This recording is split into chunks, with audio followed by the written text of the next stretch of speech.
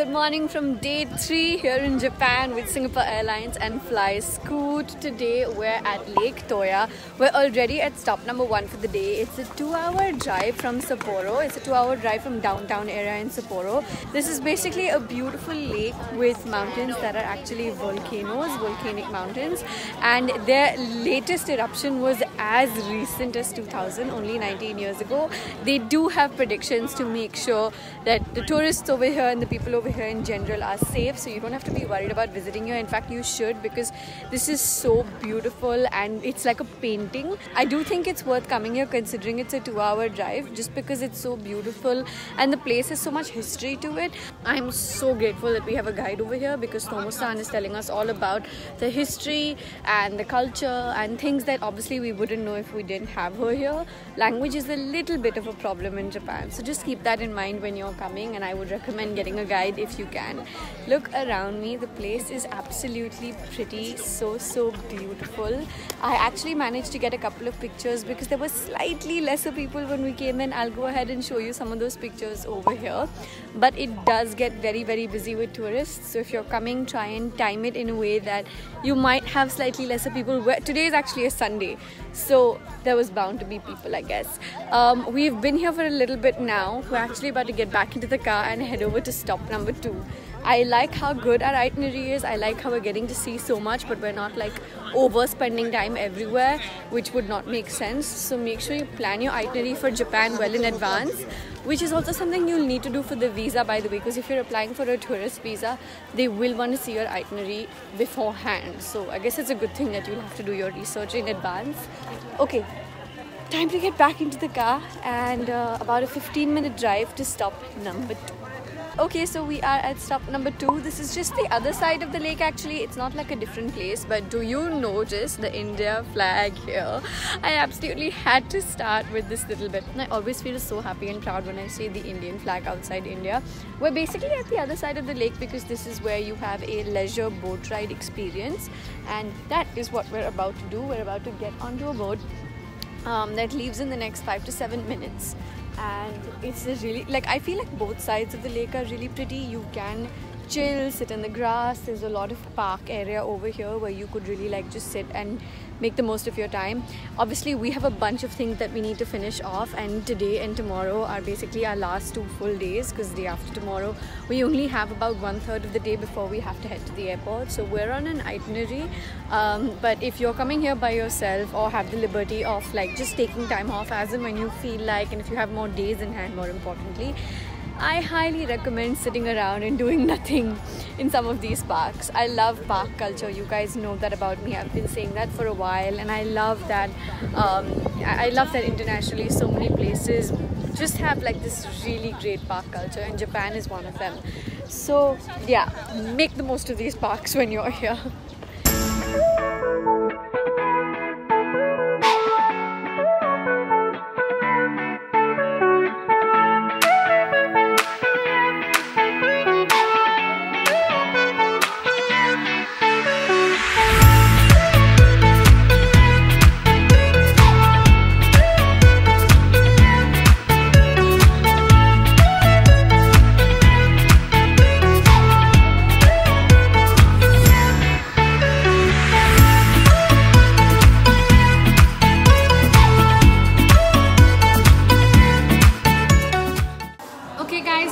Stop number 3 for the day. We're at this restaurant called Wakasaimo, which actually is also a convenience store. They have like a whole lot of shopping downstairs and a cafe.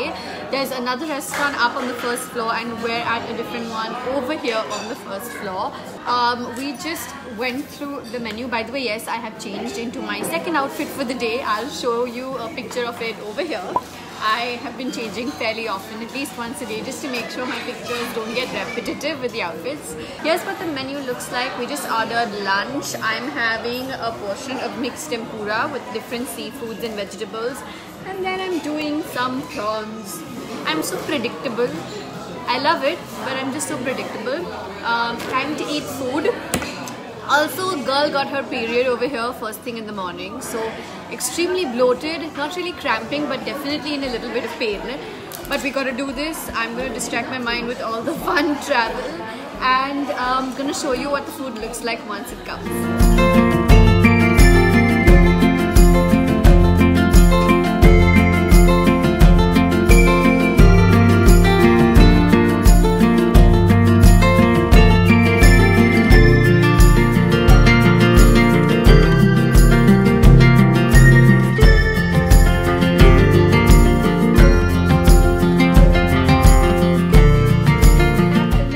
For the day, we are about to go to Mount Usu. Now, for those of you who don't know and haven't seen my Instagram post, Mount Usu is actually one of the 5 of the... So basically, there's 13 active volcanoes in Japan. Out of them, 5 are in Hokkaido. Mount Usu is the one we saw on the other side from Lake Toya some time ago. And we're about to take a cable car ride that looks like this and go all the way up to Mount Usu. Don't worry, it's very, very safe. And obviously, the geologists always make sure that the weather is well looked after. They let you know if there's a sign for eruptions and all of that. So we're about to take this cable car ride and go up.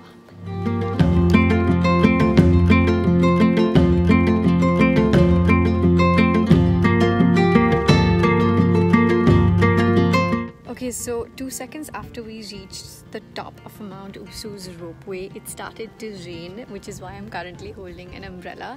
It's still very, very beautiful, of course, but it's very rainy. In a way, it's probably something I don't mind, because this whole deck was full of tourists and now it's empty. We're the only ones here because we were the only ones that carried our umbrella. But it's just a really pretty place to be at. You get to see so much of Hokkaido from the top. You get to see so much of this particular area from the top. And you can see how absolutely stunning it looks. Plus, of course, the beautiful significance of the fact that you're basically on a mountain that is a volcano. You're on a currently inactive but usually active volcano. They're saying it's safe for the next 8 to 10 years to come back and try to visit this place. After that, you need to start checking with the research and with updates to make sure that you can still visit this site, because there is usually an eruption around here every 25 to 30 years. And it's been 19 years so far from the last one. Okay, it's dark right now, but basically once you come down from the Mount Usu rope experience, this is, you're inside a volcano of sorts, and they basically show you like a volcano experience. There's little TVs over here. I don't know if you guys will be able to tell right now, but it'll come on in just a second.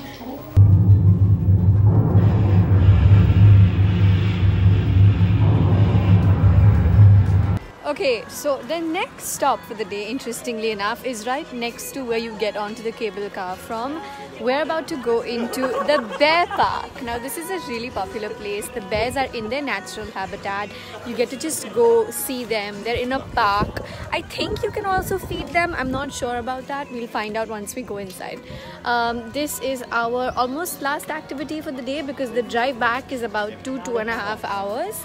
There are trains and buses that get you here, but since we have a car, we're making the most of it.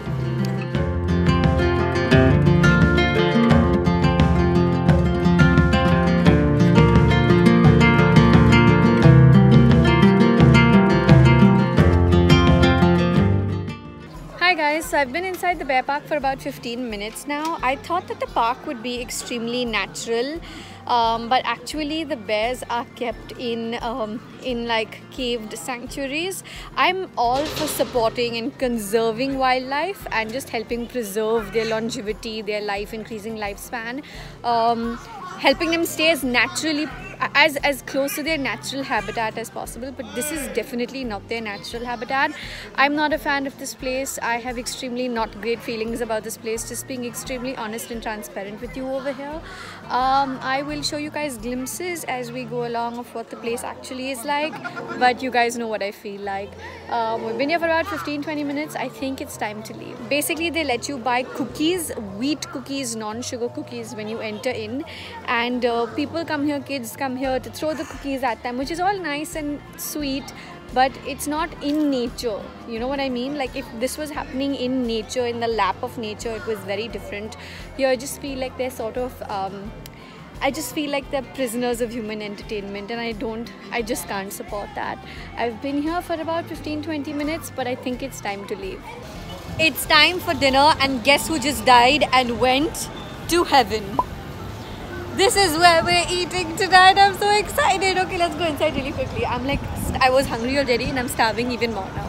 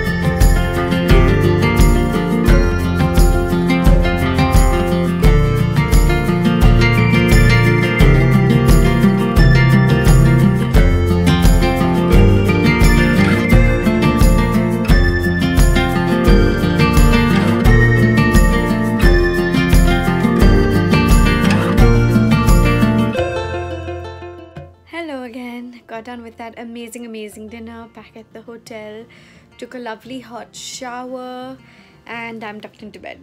I think one of the things I've really loved about this entire Japan trip, 3.5 days that we've got so far, has been our days start early in the morning. We usually meet downstairs by around 8:30, 7:30 also actually once, so it means I wake up early. So I'm usually up at like 6:30ish, and I'm in bed now by like 10, which is great because this is my ideal schedule. I love it. These past 3 full days that we've got in Japan, where we've actually gone exploring in and around Sapporo, Hokkaido, have been actually really great. I can't believe that this trip has just flown by so fast, because tomorrow is our last day here. I'm not really counting day after tomorrow in my head, because we only have like 1/3 of the day in the morning, and then we head straight to the airport from outside once we check out in the morning post breakfast. I don't know if I'm also going to be able to vlog, because there's going to be so much happening on that day. I'll try and squeeze it into tomorrow's vlog, but today was so good. It was not too hectic. The travel 2-hour drive took up a lot of the time, so we had a few activities, some that I really liked. I told you guys my views on the bear park already, but I think that it was just a really good day, and the crab place dinner was just, it knocked the ball out of the park for me.